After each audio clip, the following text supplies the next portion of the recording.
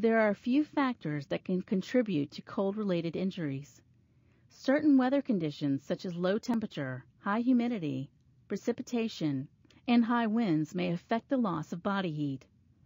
Stress can cause an individual to experience fear, fatigue, dehydration, and lack of nutrition.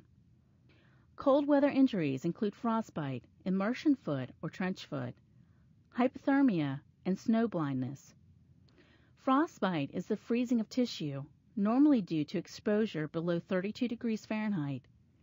Symptoms include numbness in affected area, tingling, blistered, swollen, or tender areas, and pale yellowish, waxy-looking skin.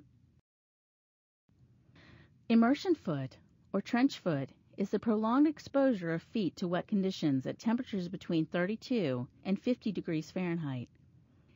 Inactivity in damp socks and boots, or tightly laced boots that impair circulation, speed onset and severity. Symptoms include cold, numb feet and may progress to hot feet with shooting pains and swelling, redness, and bleeding. Hypothermia is caused by prolonged exposure to the cold and body heat loss. It may occur in temperatures well above freezing, especially when a person is immersed in water. Symptoms include shivering, drowsiness, mental slowness, slurring of words, and lack of coordination. Symptoms can rapidly progress to unconsciousness, irregular heartbeat, and death. Snow blindness is caused by exposure of unprotected eyes to the ultraviolet or UV rays in bright sunlight reflected from snow or ice.